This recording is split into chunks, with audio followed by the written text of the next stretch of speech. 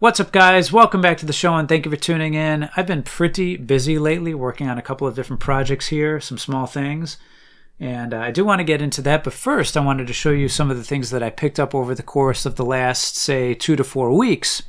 And the first thing is a little stack of NES games. Of course, it was a much bigger stack, but this was part of a larger lot from eBay. I feel like I haven't been on eBay in forever. But I did the old game of going on there looking for a lot, and then I wound up flipping half of that, and I just wanted to show you the stuff that I decided to keep, the things that I didn't have here. 8 Eyes. This is reminiscent of Castlevania. I got stuck really fast, and I felt like an idiot. I guess you have to use your companion, bird or falcon or eagle or whatever the hell. I got to go back to it because it seems like a good game. I don't know if it's the best game in the world, but it seems pretty good, and I like the music. I'll be getting back into that pretty soon. Arch Rivals. This is like a cartoony type arcadey basketball game with some fighting. Mighty Bomb Jack. I have no idea what this is all about, but it's a Tecmo game, and so I figured it can't be too bad. Mighty Bomb Jack. Curious if you guys have played any of these. Operation Wolf, not that great. I think it's compatible with the light gun. It's so-so, right? It kind of you're panning across the screen, taking out enemies. Yoshi, really good puzzle game. I was really having a fun time with this when I popped that in. I'd never played any of these, like I said. Surprisingly so. Okay guys, I get the question from time to time how many original Nintendo games I have, and at the moment I'm sitting at 153 titles according to GameEye. It's by far the biggest collection I have. It takes up the majority of this center shelving unit here, along with a handful of Famicom games and Nintendo 64 games as well. And game-wise, last but not least, I picked up a boxed copy of Super Mario Bros. 3. It's got the styrofoam, it's got the game. Unfortunately, it doesn't have the manual, so I'm going to be on the lookout for a manual, but it's in decent shape. It's got the flaps on the inside there. It's a little banged up here and there, but it cleans up really well, just like anything else in the box protector. This is one of those games I always wanted to get in the box. It's like a must, right? And I got a few of these posters. Check this out. This is all part of the same lot. I'm going to be very careful so as to not tear this. Look at that. Dragon Warrior poster with some dungeon maps on the back. I think Dragon Warrior was one of the games also in the lot, but I wound up, that was an extra for me, so I kind of shoveled that along. And we have another poster here. This is just single-sided. Solstice. Pretty cool. I have Solstice. That was another duplicate that was in the lot that I passed along. And look at this, a Dragon Warrior. It's not the manual because I have the manual. This says some type of handbook. So it's like it's all the maps.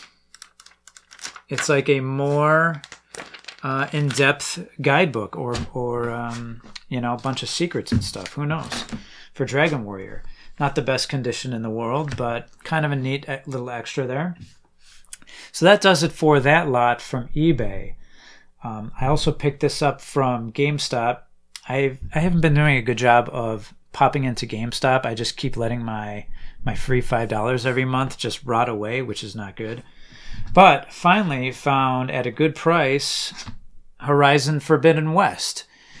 Obviously, I'm many years late to the game here. I absolutely loved Horizon Zero Dawn. I've talked about that before. So I'm looking forward to getting into this, and that's going to suck, all the hours out of the day for me once I do so. I think I got this for around $17, which I thought was pretty good. $17, $18. Yes, next. So I've been working on some Game Boy Advance projects. Okay, I've been getting into kind of modding them. I worked on one recently that started out as this guy. Terry from Nostalgia Lane, I said I want to mod another Game Boy Advance because, you know, I just kind of got hooked. I wanted to turn it into a project. So the guts from that Game Boy Advance turned into this heavily upgraded Game Boy Advance, complete with the upgraded IPS screen, the new shell, the USB-C rechargeability there on the back, and last but not least, the buttons, the new buttons reminiscent of the Super Famicom, which I really like a lot. Very cool. I'll give you a little demonstration here. Nice bright screen. There you go. So yeah, I've been really getting into these projects, and then I have another one started as well. This one, I'll probably get a new board, and I'll probably want to upgrade this because my daughter, she's like, oh, can I have a Game Boy? Because she saw the pink one. She saw the pink shell that was repurposed, you know, the guts for this new modded one. She saw the pink shell, and she thought I was working on one for her. So now I'm on the hook to make one for her. So that'll probably become a future project and maybe even a future video. Hey guys, while I'm on the topic, I wanted to take a moment to mention that I have a Handheld Legend affiliate code which gives you 5% off your first purchase and I receive a kickback for. Although everything you see in this video was purchased with my own money, I'll leave links in the description below for each of the parts used for this build. So in addition to that, Terry, of course, being Terry, Nostalgia Lane, by the way. Did I even mention the channel name? I probably did, but I forgot already. He sent me a few extras. Really, really cool. Little eyeglass cleaner. I don't know. Maybe that's for the sunglasses. Little Super Mario, little, you know, microfiber cloth that I've been using quite a bit. Sent me a Yoshi figure. You can never have too much Yoshi. We've got like 3 or 4 Yoshi figures there. We've got the Yoshi figure, pillow figure. Got the Yoshi pillow here in the room. This is slowly becoming like a Yoshi shrine around here. But he also included some Game Boy Advance games. Spirit, Stallion of Cimarron. I'm probably not pronouncing that right. I have no idea what's going on there. But I don't know.